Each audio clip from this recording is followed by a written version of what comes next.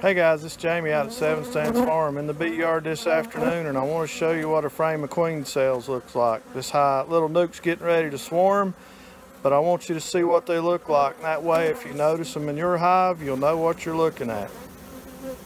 All those little peanut-looking cells there are queen cells, and this hive is getting ready to swarm. So if you see that in your hive, you know what's getting ready to happen. Getting ready to swarm, so you need to do something about it and try to prevent that from happening. Have a good day, and we'll see you on the next one.